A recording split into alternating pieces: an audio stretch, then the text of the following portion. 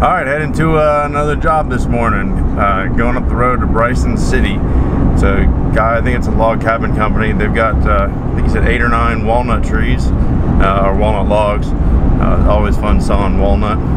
Got some fresh blades loaded up. I'm gonna try the, well, I seem to go back and forth between the 9s and the 7 degrees on the walnut.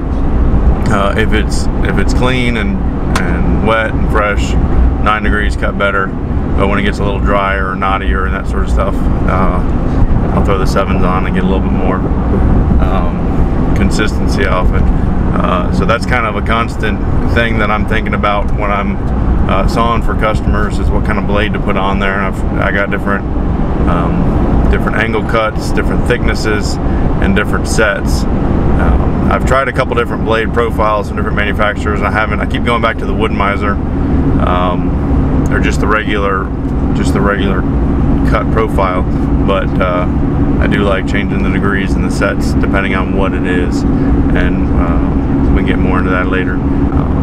But at any rate, I'm gonna try to get some footage of it, and we'll see how well I do. I've got the little fake GoPro charging up. It died on me yesterday and I forgot to put it on the charger last night, so hopefully I'll get some shots in there and get something. I don't know.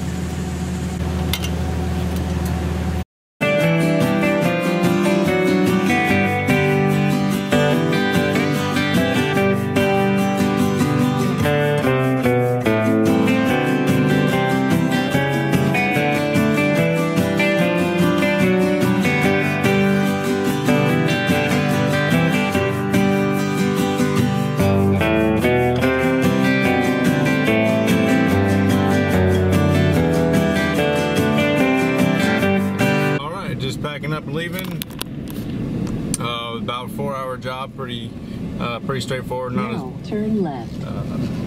Not as big as I thought. I originally marked off 2 days for him, and I'm not sure what happened. And he said they had more logs, but then somebody else came and like chopped it into firewood. So, but yeah, it was only about 8 or 9 logs. In half a mile. And it was funny. I've just been talking to people about this. It was supposed to be all walnut, and then I pulled up, and they had this big buckeye. Well, I think it was a buckeye. He said it could have been that or a sycamore, but it didn't look like a sycamore.